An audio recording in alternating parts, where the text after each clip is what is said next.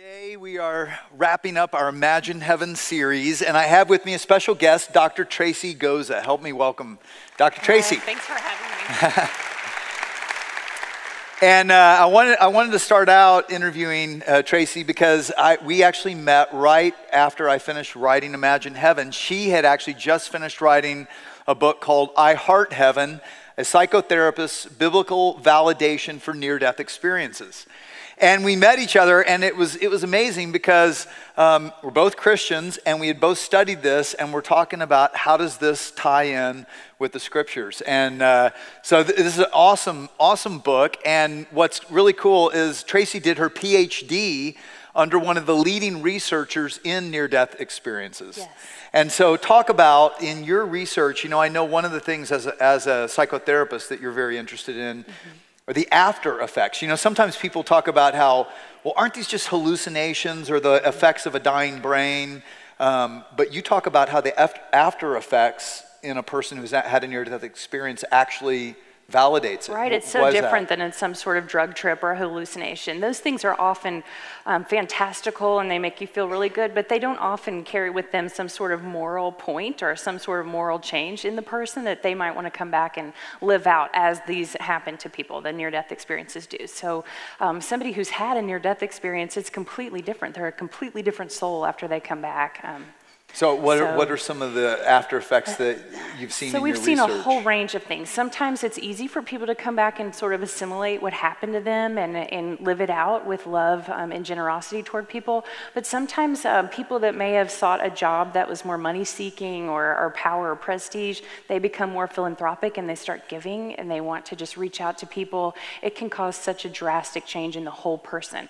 So spouses may not recognize their spouse afterward. Physically they will, but their soul is changed in their whole person. So, it's caused divorces before. It's really hard for people to really kind of put all the pieces together and move forward. It's hard for others to kind of accept that too for them. Yeah, so, we would think, wow, wouldn't it be great if we could all have an experience like that? I know, it seems like such a gift. But many come back and they're depressed because this seems less real, but also they realize the important things to live for. But like you said, we interviewed Dr. Howard Storm, remember the college professor who was an atheist before this experience, and he came back and ended up becoming a pastor. His wife was not happy about that. That shift was not like an overnight shift. Yeah. It was painful for everyone involved. Yeah. So it's not uncommon. Well, and so you talk about in your book about how the after effects actually point to something valid because there is such a change in people. You also talk about how it's important, especially as churches, that when people have an experience, a near-death experience, how we treat them. Why is that? Right. Well, they're not crazy. And I think a lot of people think, oh, I experienced God in a way, so I'm going to go to church and I'm going to try to find God there. But sometimes when they get there, they may have found a congregation that's really more rigid and maybe more religious than open and accepting of hearing other spiritual kind of experiences that people are able to have. So I think it's really important that, we kind of encourage people to come in. And I've heard from people that it's hard for them to find a church home because it seems like there's a right thing to wear and a right thing to say and a right way to read the Bible and a right way to, or they'll say, oh, they didn't see God in their experience, or how do we know that was Jesus? Well, the experiencer knows what they saw and they know how they felt about it. So if we're just careful about bringing them in and asking the right questions to draw them out, we can be a safe place for people seeking spiritual matters. Well, and you talk about how that, many people who have these experiences, they are seeking God. They are. And churches can either be places that just kind of push them away or help steer them to understand how the scriptures actually integrate with what they saw. These NDEs are so unique to each person, and there's not one right way that God shows up to people. I think that's what I've seen over and over in my studies. But we can all be very accepting of, okay, tell me your story and tell me about that out-of-body experience. I want us to not be afraid of such strange-sounding terms because they're really events that happen. And so Christians need to know about these terms and they need to know what they are to help draw people out and talk about it. And then we can say, hey, let's dig around in this Bible right here. And how do you think that God was showing himself to you? Even if it was a distressing experience or hellish, what do you think God might be trying to say in a very non-judgmental way? Tell me about that. Let me walk through this with you. Let's see if we can't help you figure out what God was wanting you to know. so that you can live your life again. This was not final death. So you get more of a chance to live in the way that he might like for you to. Yeah, so there's hope no matter what. There's so much hope. Yeah. Well, and you talk about how the life review, which we're going to kind of focus on today, is really one of those pivotal things that people experience. Talk about what is that? They see their whole life. I'm not sure exactly what the percentage is of people that have the life review, but they will see the whole thing, maybe almost like they're watching a movie, their whole life play out, everything they've done or said to someone, and they feel the impact of how it affected the other person. So they may just feel really terrible about something they did or said, but they see everything. There's nothing spared, and the light they often are standing with is just so all-encompassing.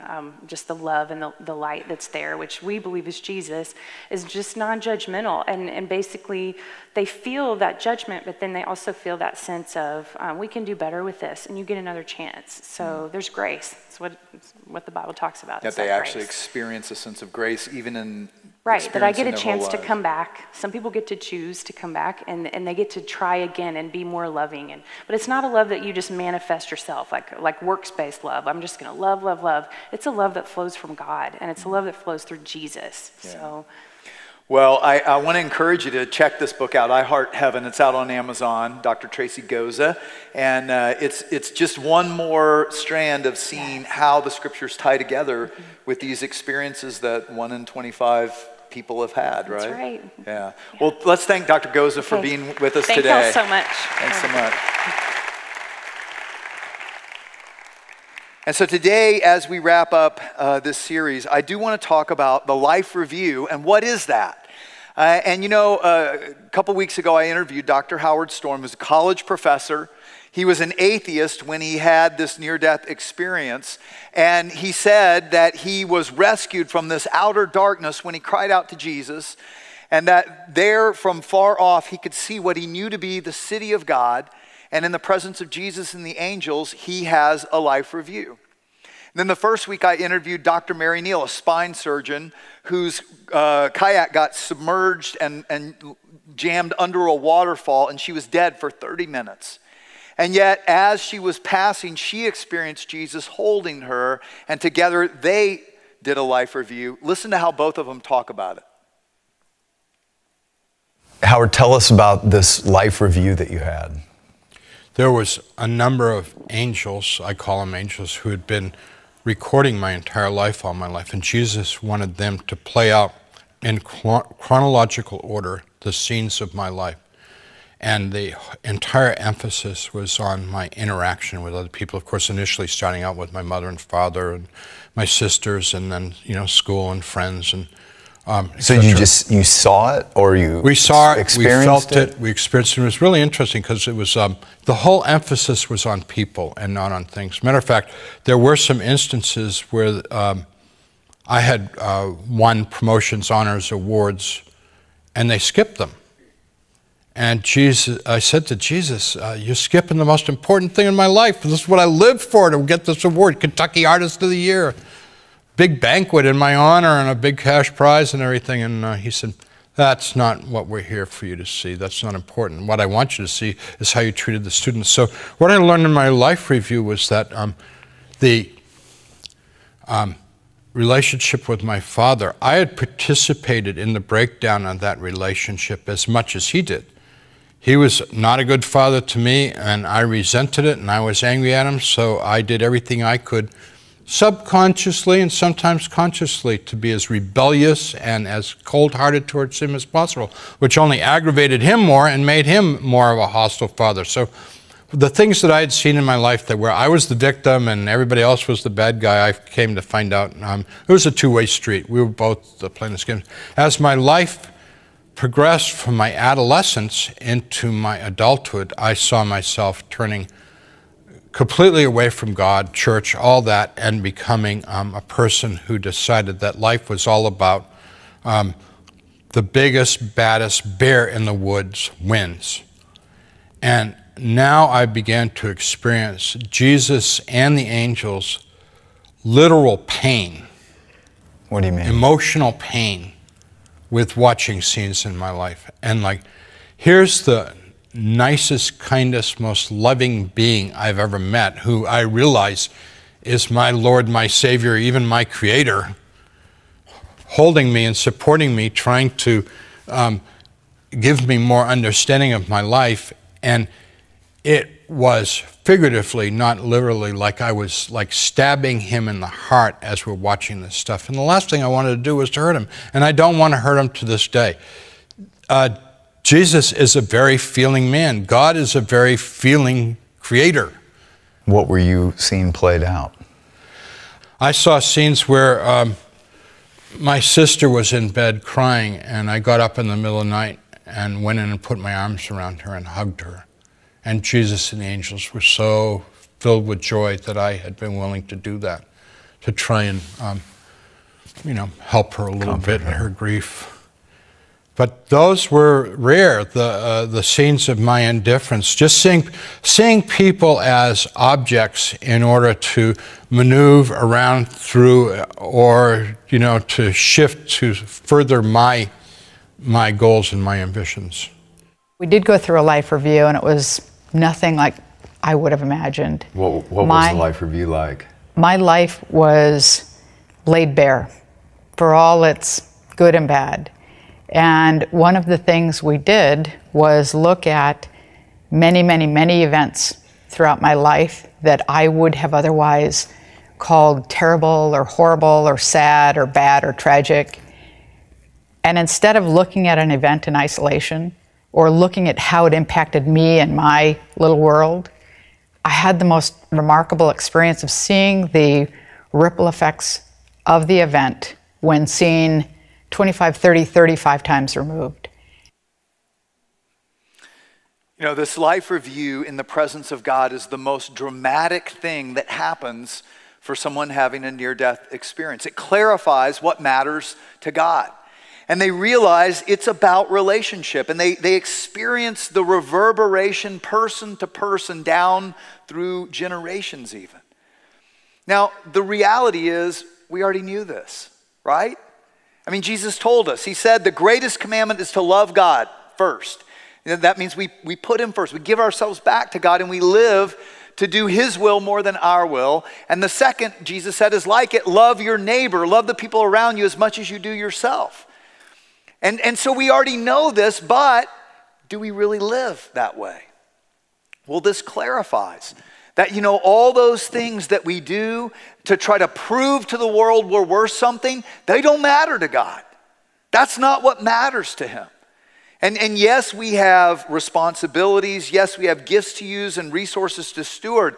But what it makes really clear is that it's how and why we do all those things. Do we do all those things, all that we do, in order to love God and love other people, or are we doing it to try to prove ourselves and glorify ourselves? And the life review makes it really clear what God values. So, what is this life review? Is this judgment? No, and that's what confuses many people. The Bible talks about two judgments, and both of them come after the history of earth is done. So this is neither. But what the life review is it is a preview and a confirmation of what Jesus taught us. Jesus said that to those who are faithful with the life God's given them, faithful to follow God, one day God is going to say, well done, good and faithful servant. You've been faithful with a few things. I will put you in charge of many things. Come and share your master's happiness. And today I want you to try to imagine that day. We need to try to imagine that day. Because if we can imagine a great retirement, we'll live for it, sacrifice, save for it, right? We'll do everything for that because we have a good picture of it.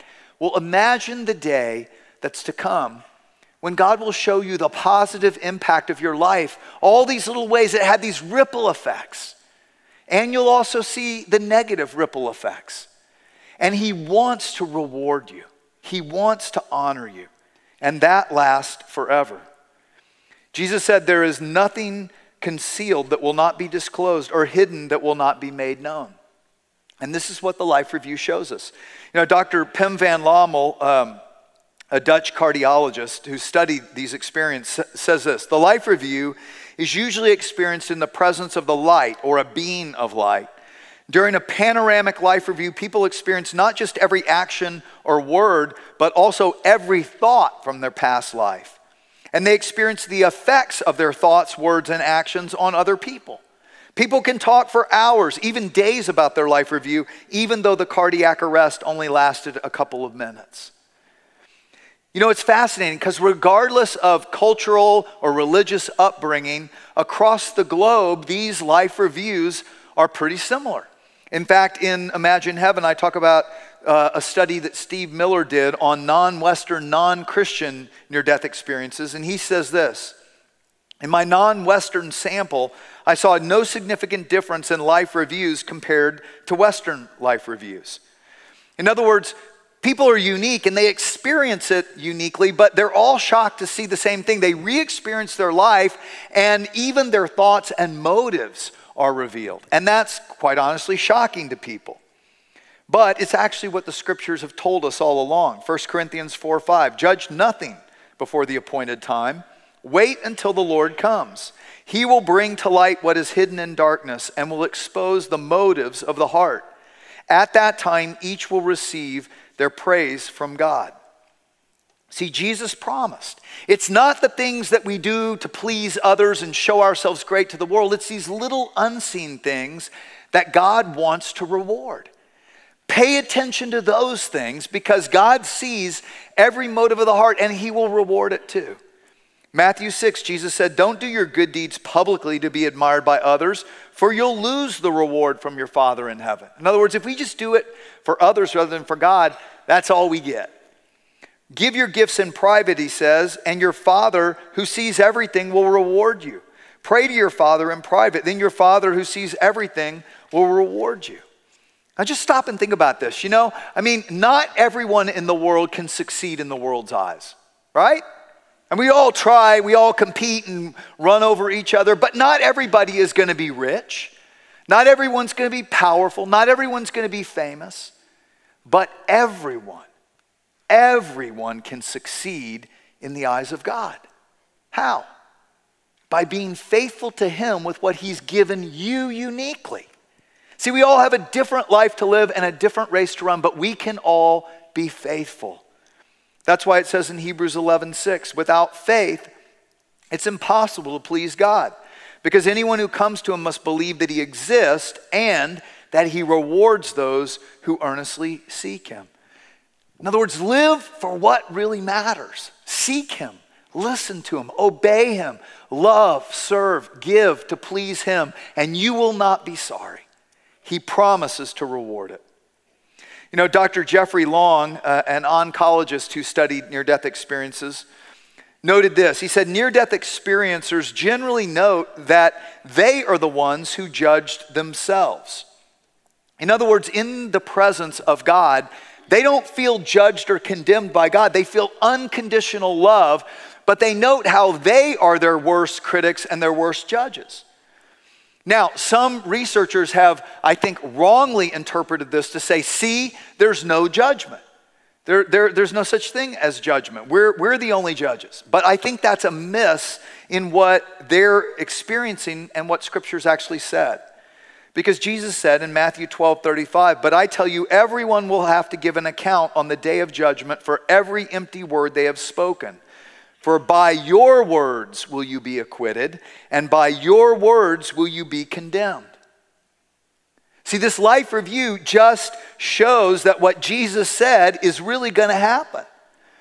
And what the people in this life review experience is that God's love and God's acceptance of us is unconditional. It's not based on what we do or have done or even the shameful things that we've done. God's love and compassion is unconditional. And that's what Scripture says. Salvation, right standing with God, it's a gift. You don't have to work for it. You don't have to earn it. You don't have to jump through religious hoops. You don't have to prove yourself. You just have to receive it. So it says in Ephesians 2:8, God saved you, set you right with himself by his grace when you believe, when you put your trust in him. You can't take credit for this. This is a gift from God. Salvation is not a reward. There are rewards, but salvation's not one of them for the good things we have done, so none of us can boast about it. Now here's what I want you to understand. There are two judgments. They both happen after all of human history is done, okay? And the first one is called the Great White Throne. And it's a judgment of whether we have accepted or rejected God's free gift of love and forgiveness and adoption and salvation, which he purchased for us through what Christ did. And in that day, our words will either condemn us, I don't need you and I don't need your forgiveness, or acquit us. God, I need you. Forgive me. That's all it takes. You see that? And the life review is reminding us of that. Now, the other judgment, actually, as we'll see, is a reward ceremony. But you know, people dismiss this idea of judgment. It's not a popular idea in our culture. But interestingly, it's been in every culture just about for all time. And what's uncanny is that people who have near-death experiences confirm it. They confirm what the scripture says. They even talk in these about books in heaven. They talk across the globe about what the scripture says. Look in Revelation 20:11. Then I saw a great white throne and him who was seated on it, and I saw the dead, great and small, standing before the throne, and books were open. Another book was opened, which is called the Book of Life. And the dead were judged according to what they had done as recorded in the books. What's uncanny is across the globe, near-death experiencers confirm books in heaven. You know, Osis and Haroldson did a study of 500 Americans and 500 Indians to try to take out all cultural religious bias. And what they said about American NDEs is they said, see, it's not biblical at all because in this life review, people don't feel judged or condemned. So it can't be the God of the Bible. Now, I think they missed it, as I'm trying to show. But then they also say this: the various Vedic loci of an afterlife or Hindu heaven were never mentioned, nor were reincarnation and dissolution into Brahma, the formless aspect of God, which is the goal of Indian spiritual striving. But the concept of karma, of the accumulation of merits or demerits for our good or bad deeds, may have been vaguely suggested by reports of a, quote, white-robed man with a book of accounts. Now, they totally miss the connection to the Bible, but they report that multiple Indians mention this man of brilliant light who they know to be God, and they mention books of accounts. And actually, these books of accounts are mentioned across the globe. NDEers are just confirming what the scripture says, that in heaven, for some reason, our deeds are recorded in books, and there is a book of life which records the names of those who have given themselves back to God. And the reason for all of this is that God wants to free us. You know, the reason he wants us to know our name is in the book of life, he wants to free you from all fear of judgment or condemnation. God doesn't want you to ever worry or wonder whether you will be with him for eternity. And he says all we have to do for our name to be in the book of life forever is accept his free gift. That's it. Now, the problem is we can know we're safe and secure, but sometimes Christians take this to the wrong end. Sometimes Christians treat that like a fire insurance policy. Well, I'm good, I'm safe, so now I'm going to live like hell. And that is a total miss of what Jesus teaches, because what you do in this life does matter. It does matter. It doesn't matter in terms of your right standing with God and whether you'll be in heaven, but it matters in terms of your experience of heaven. So at some point in Earth's history, when Earth's history is concluded, there'll be a second judgment called the Bema seat. It's actually a judgment for God's children. This is how it's talked about in 2 Corinthians 5. For we must all appear before the judgment seat of Christ, so that each of us may receive what is due us for the things done while in the body, whether good or bad. Now, that word translated judgment is the Greek word bema, bema seat. It was actually the judges' stand at the Greek Olympics. See, this is where the judge gave the rewards, or the gold or silver or bronze medal for a race well run. In their day, crowns were given. This is a rewards judgment. God wants to reward everybody. He wants to reward you for every faithful act, every faithful deed, even every motive done to please God. Isn't that encouraging? You don't have to earn your way into heaven, but everything you do this side of heaven, once that's settled, he wants to reward. It matters and it counts.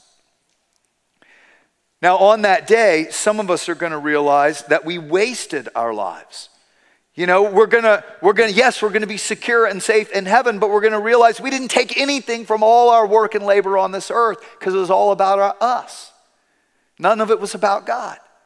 But others of us are gonna realize that all those little acts of kindness no one saw, all those little times when we just held on and persevered in order to just be faithful to God, when we resisted temptation, when we cared about others, when we forgave when they wouldn't forgive us, when we loved when it wasn't easy to love. All of it he saw, and all of it will be rewarded. The Bema seat, this judgment, is like a huge Oscar celebration where all of God's children across human history will personally be rewarded. That's what God promises. Now, the rewards will be different, but as Jonathan Edwards, famous theologian, said, you know, he said, all of us will be full to overflowing in heaven, but not all with the same capacity.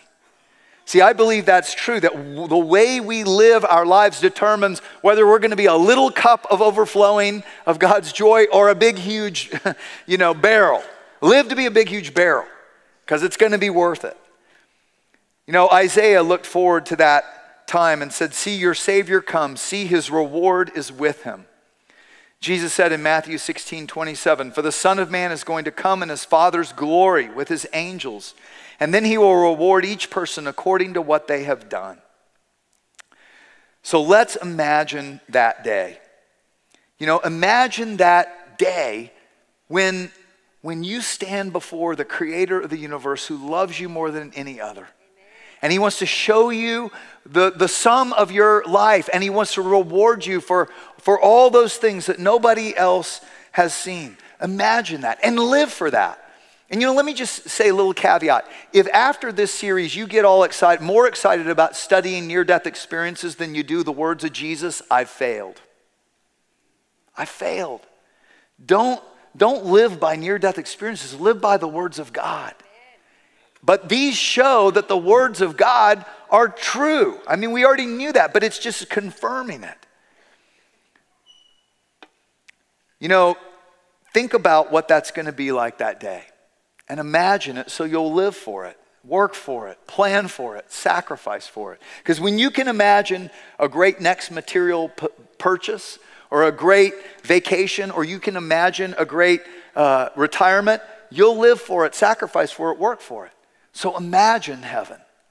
Imagine this beautiful city that God has prepared for those who love him. Imagine the day that you enter in and experience the reward of life. John, Jesus' youngest disciple, was the only disciple not killed for his faith, but he was imprisoned on an island called Patmos. And there he received this revelation from God where he saw heaven. He saw what was to come. And listen to how he tries to describe it in our words, but it's otherworldly. And then I want you to listen to the testimony of people that we've been interviewing, trying to describe the same place, just as real. Revelation 21:1. John says, he carried me away in the Spirit to a mountain great and high. He showed me the holy city, Jerusalem. It shone with the glory of God. Its brilliance was like a very precious jewel, like a jasper, but clear as crystal. It had a great high wall with 12 gates, and with 12 angels at the gates. And on the gates were written the names of the 12 tribes of Israel. The angel measured the city with a rod and found it to be 12,000 stadia, or about 1,400 miles in length, and as wide and as high as it is long. That's huge. It's half the footprint of America and equally as high. The angel measured the wall using human measurement. It was 144 cubits, or about 216 feet thick. The wall was made of jasper, the city of pure gold, as pure as glass. The foundations of the city walls were decorated with every kind of precious stone. The 12 gates were 12 pearls, each gate made of a single pearl. The great street of the city was of gold, as pure as transparent glass. I did not see a temple in the city, because the Lord God Almighty and the Lamb, Jesus, are its temple. The city does not need the sun or moon to shine on it, for the glory of God gives it light, and the Lamb is its lamp. The nations will walk by its light. The kings of the earth will bring their splendor into it. Nothing impure will ever enter it, nor will anyone who does what is shameful or deceitful, but only those whose names are written in the Lamb's book of life. The Apostle John is trying to describe something that is otherworldly. You know, he's trying to describe it in our three-dimensional terms, but as we've been seeing, this is beyond our dimensionality.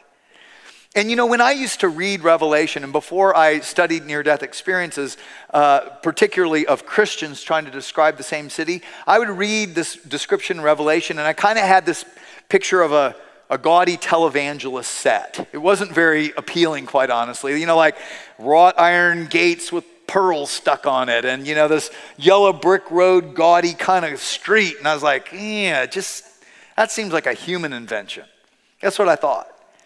And then I start reading these near-death experiences, and they're struggling to describe the same place.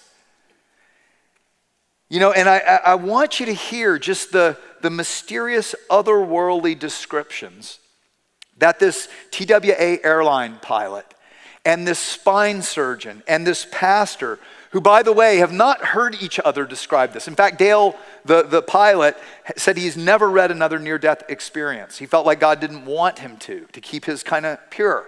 And yet, listen to how, kind of like people describing an accident from different corners of the street, they're describing the same place from different perspectives. Listen to this. So in your book, you describe flying into, is it the New Jerusalem? What is it? And describe the beauty and what you saw. I get this incredible airborne view, a descending, slowing down airborne view of the city of gold. And it's a city that's walled. Over the city were majestic mountains that were as gorgeous as any that could be ever seen. However, they did not look that different than Earth. I wasn't disappointed by them. I'm not saying that. I noticed snow. So think about that. Snow. What does that mean? Atmosphere, temperature, snow. What's that all about? I noticed flying birds later. What does that mean? These are the kind of questions I ask. Yeah. Okay, if a bird is to fly, it can't be a vacuum. I'm hearing music. What does that mean? Music can't transfer in a vacuum. It has to be in an atmosphere. There's atmosphere here in heaven. Oh, what does that mean? That means you're flying, but you don't have wings. Right. I'm floating is what I would call it. I'm floating and coming in, descending. And finally, I come down and touch ground level for a while, and I'm hovering between 40 feet-ish and down. And but I recognize later, oh, there was gravity there. There is gravity. There is atmosphere. There's water. There are animals. Inside the city, I could see, we'll start from foreground to back, if you like.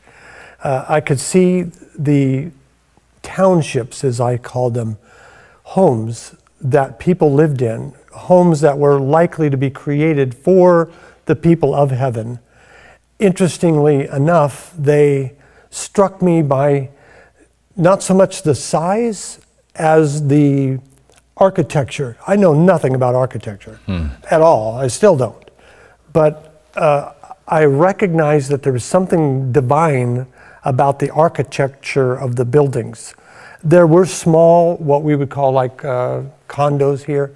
There were single family residences that we would call here.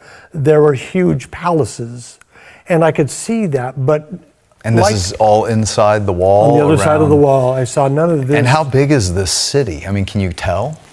I could not tell, other than it was beyond the horizon both directions. There's countryside inside, so that it's gorgeous, beautiful, all of the adjectives times 1,000. So coming up to this dome structure, maybe, was it a city? Could you tell? Was there something inside? Was there an entrance into it? There was an entrance. It was a big arched entrance and a wide threshold. What did that look like, that entrance? Well, similarly, it was almost like the old Roman block arches, but again, these blocks were seemingly solid looking, but not. They were really woven together with love, which Hard to is describe. nonsensical.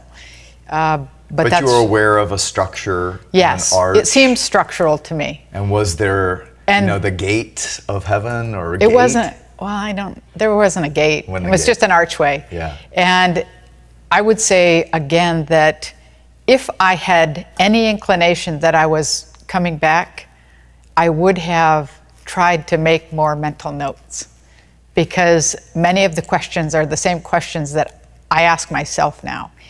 And I will say that I was able to see many, again, people, angels, spirits, I'm not sure, very busy. And I don't know what they were doing. Inside the archway. Inside, they were all very busy.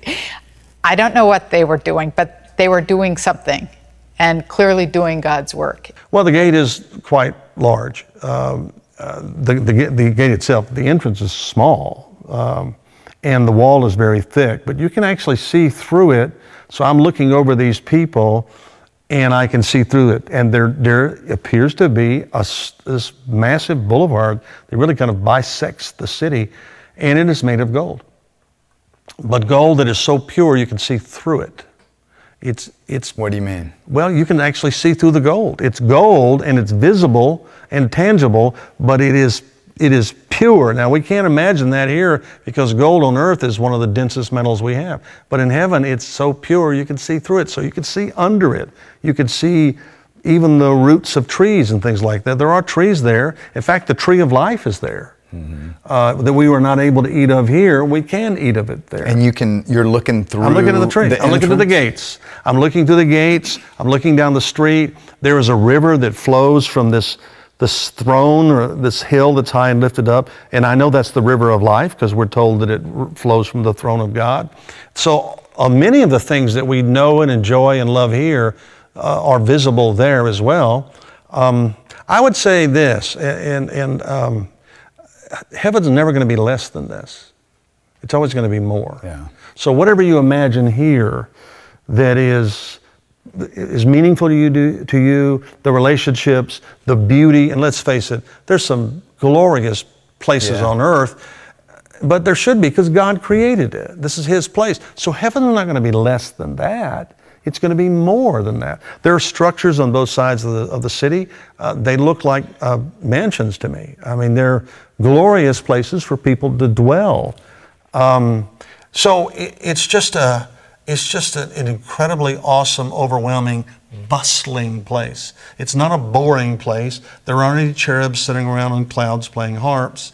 This is an active, exciting, thrilling place.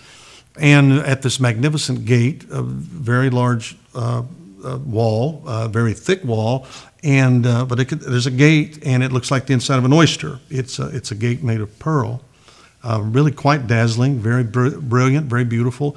It almost looks like it's pulsating with life, except I know it's the light reflecting off the gate that makes it look that way. The arch and the tunnel was the same substance.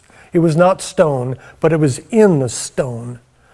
But what was the substance? The substance was pearl. It looked like liquefied pearl. And when the light from the throne room, that's the only light that there is, emanated through, it just bounces off the pearl. There's no shadows, and there's no darkness at all, and there's no need for unnatural or artificial light. And it is a sight to behold and welcomed me to go through it, but I couldn't go through it at that time. It's so wild. You know, I mean, you stop and think, these are credible people. I mean, spine surgeons and airline pilots and pastors and college professors. And they are either all crazy, but there are hundreds more like them, even thousands more saying similar things, or they're actually describing a world that John saw and wrote about in Revelation. A world more real than the one we live in now. A place of overwhelming joy and community and love and life. A place that Jesus said where we'll have work to do, but without all the laboriousness and the time constraints, where we'll have projects, where we'll have houses and property. He said, if you can be trusted with property that is not your own, I'll give you property that will last. He said, some will govern cities, some will govern nations. We'll tend to animals. Yes, there'll be animals there. Scripture tells us that. Yes, we'll be with our pets. Why would God give us pets to love and then take them away forever? And there will be nature and wonders to explore. There will be culture and dance and art and music. Music of another complexity in nature as we've been hearing. This is life. Jesus said it's abundant life. It's so much better than anything we get a little taste of on this earth. So why wouldn't you live for it? Why wouldn't you invest your life for it? Why wouldn't you serve and give and love to follow God? Because he promises he wants to reward you forever. And that's what I want. I want all of us to truly be great ones in the only kingdom that will ever last. So as we wrap up this Imagine Heaven series, here's what I would like to do. We're gonna take our offering, and the band's gonna lead us in a song, and it's really a song of dedication, of recommitment. And I want to encourage you that, if during this Imagine Heaven series you have decided to receive God's free gift of heaven, I want to encourage you to let us know, to take that program, and on the bottom on that info card, just put your name and email address and write, I decided. And the reason I want to ask you to do that is because first, I want to pray for you personally. And second, I want to send you some next steps of how to grow in this relationship, because it's a relationship to grow in. So write that down. And if you've never been baptized, I want to encourage you this third Wednesday coming up at our Wednesday night service, November 18th, we're going to have a baptism. I want to encourage you to be baptized. And if you're interested in finding out about that, just write baptism on that info card and drop that in the offering bucket, and we'll send you information on that. If you've never really gotten connected in, so maybe you consider yourself a follower of Jesus, but you're still isolated from our community. God doesn't want isolated Christians. He wants people who learn how to express his love and acceptance and encouragement to one another the way he wants to give to us. And so I want to encourage you to get connected around here, and just write on the info card, get connected. And we'll follow up with you to give you ideas of how you can make some friendships around here, how you could get in a life group, how you can grow together with us. All right? So let me pray. And maybe you haven't given your life to God yet, and you want to leave here today knowing that you know you're right with him. Just pray with me. He says that's all he needs is a heart turning back to him. And no matter how far you've wandered or strayed, let this be the day that it's not just going to be another series that comes and goes, another cool message or book that you read, but that today you're going to say, Lord, I want to live for you. So let's pray that together. Lord God, how we thank you for your great love, that quite honestly, we can't imagine it. And these people who have claimed to be in your presence, they just can't stop talking about it. So I know it's greater than we've ever thought about. I mean, what else could make even mothers of children they love want to stay with you forever? Lord, some of us, we just want to say, I've decided. I've decided to let what Jesus did count for me. I want your forgiveness. I want you to come be God of my life. And if that's what's in your heart, just tell him right now. That's all he needs. For you to know that you are forever his and nothing can ever change that. And God, the rest of us, we want to dedicate ourselves fresh today to live for you, to live for the life that you reward. And thank you that we all can, no matter what we face. We don't have to compare ourselves to one another. You've each given us separate individual lives to live, races to run, but we can be faithful. So help us, God, as we commit to living to please you and you only. We pray this in your name, Jesus. Amen.